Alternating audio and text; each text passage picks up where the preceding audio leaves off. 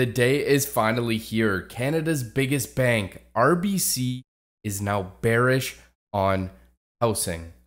You would have never thought the day would come, but we'll be talking about in this video how we got here. We'll be discussing just how much they could anticipate the housing market to come down, and we'll also be discussing which areas of Canada will be impacted the most. But if this is your first time here, my name's Nick. Welcome to Ways to Wealth. Before we get into the video, I have a huge favor, a huge ask. If you learn something new or you get some value out of the video, hit that like button for me. I definitely appreciate that. And if you haven't already, please consider hitting the subscribe button and turning the notification bell on. We release content like this every single Sunday, so don't forget to stop by and check out what is going on in the market, especially if you like topics like this.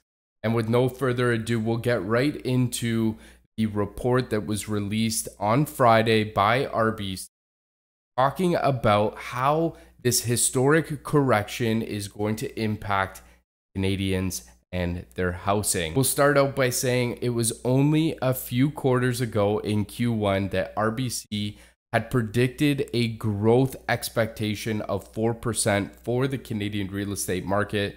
So to see them turn bearish, the first place to start is kind of what's happening right now. And it's a topic that we've been discussing many a times before, and that's the fact that we're in a rising rate environment. Interest rates are going higher, and what effectively is happening is that mortgage rates are following as well. So let's read a little bit about what we had just kind of discussed. So Canada is front loading its rate hike campaign. In the most recent report, if you haven't seen the video, I'll link it above. The Bank of Canada moved 1% higher on the interest rate, which is something that is very, very uncommon and just speaks to how the bank is trying to get ahead of its inflation problem, which, obviously there's a lot of debate there, but we'll leave it be. So where does the Bank of Canada expect to be over the long run? Well, a lot of people are anticipating that they're going to be slightly above neutral. Tiff Macklem has said it himself, but about 3.25% on the overnight rate, which obviously will get an indication here of where the fixed rate mortgage could be in turn. So we can see what the RBC is predicting here is a fixed rate mortgage at about 4.2%. That's obviously at the beginning of 2022.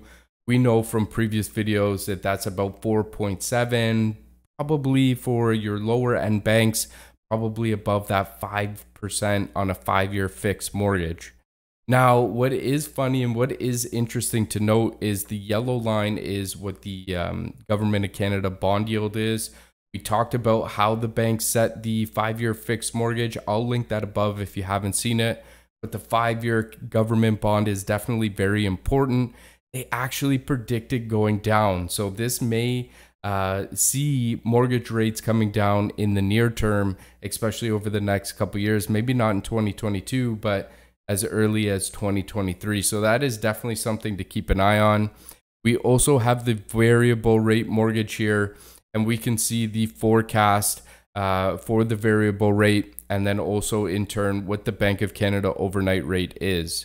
So we see that they have increased this overnight rate. We've covered this in videos many times before.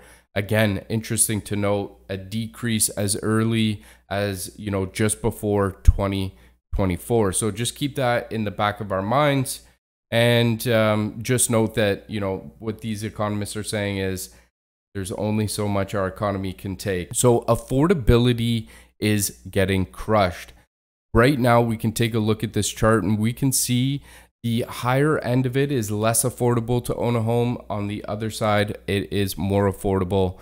And what the bank is forecasting is that as of October 2022, 58% of your income will go towards your mortgage. We've talked about this as well in previous videos about being house poor. How does the economy work when a majority of your pay is going towards your house? You're forever indebted into your house. It is not a pretty situation for Canada moving forward. So we have huge housing affordability problems already right now, especially with higher prices. and with mortgage rates moving higher and effectively making it harder on the stress test. So what they say is, with all of these different things in combination, we have a historic correction underway. They're going to factor in that we're going to see home sales fall another 17% from here. They say that they've already dropped 19% in Q2 and 13% in 2021. That's how they get to the 42% number for this year. Now that is just home sales. So if homes aren't selling and people need to get them to move, they'll obviously drop the price of the home. So with home sales coming down, we should effectively see prices coming down. So this projected price drop would surpass prior corrections here. What we can see is the size of the correction is likely to be larger for other price measures.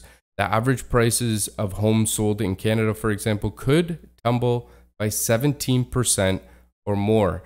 And that's on a quarterly basis, in part due to a shift of the composition of sales toward lower price markets and housing categories as buyers seek more affordable options. The average home price is already down 8.6% today, and that is definitely where we're at. But when you look at it from an overall general picture, what is 17% lower look like? What does that look like in the grand scheme of things? It's not too much higher from where we were maybe in 2017, 2018. So it will be interesting to see housing prices come down and make it more affordable, which I'm sure a lot of people will rejoice, because there is a bubble here regardless of what your thoughts on the nature are. But we're going to talk about which markets are going to be hit the hardest. And I think that's pretty evident. It's BC and it's Ontario. It's obviously the two places that have felt the benefit of this housing bubble the most. And we'll talk a little bit about just how much impact they could feel. So our forecast has home sales in BC and Ontario cumulatively sagging 45 and 38% respectively in 2022 and 2023. So when you look at the magnitude of the downturn that would rival the early 90s in Ontario, when resales fell 41% and prices 15%. This is also compared to BC in the 1980s, when resales slumped 62% and prices 27%. So there's no doubt, when you look at it from a grand scheme of things, we have a rising interest rate environment, which is not good for home sales. We have a potential where people will not be able to afford the mortgages, especially if they went variable, which is where a lot of the new mortgages went, just to be able to buy homes.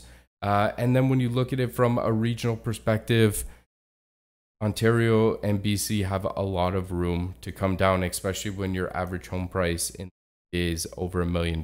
So, you know, RBC finishes it up with, it's a correction, not a collapse. And I think that kind of goes with our point of saying, hey, listen, we know 17% may seem like a lot, but when we look at only 4 or 5 years ago, we've gone up maybe 40 or 50%. So we'll still be, you know, relatively high, but definitely due for a correction. Now, one of the other things that I wanted to just take a look at is House Sigma. I don't know if you're familiar with this site, but it does collect data from realtor.ca. It would show you deals that are on the market, what they've sold for previously, some pictures into it, etc. It's definitely been my preferred platform to go and check out the real estate market. What I have on the screen here is I have deals that have been terminated in 30 days. Now, I'm not saying all of these haven't sold. They could have been terminated and then resold at a different price. But for the most part, if we do go and check some of these deals out, we do see that they have been terminated for good. A lot of houses that were on the market have come off. And what that means is people have been sitting on the market for longer than expected. Previously, we saw deals move in like less than 24 hours. Now we're seeing 15 days, 24 days, 30 days of houses sitting on the market, which is not normal, especially if you look at the past 3 years or so. But there are a lot more instances of deals being terminated. And I think that is something to watch out for, especially when they predict home resales to drop by 40%. I think we're already well on our way there. Let me know what your thoughts are down in the comments. I know the Canadian housing market is due for a correction, but do you see a correction or do you see a collapse? I hope you're enjoying the video so far. If you're still here with me, hit that like button. I appreciate all your support. Have a great week in the markets. Happy trading.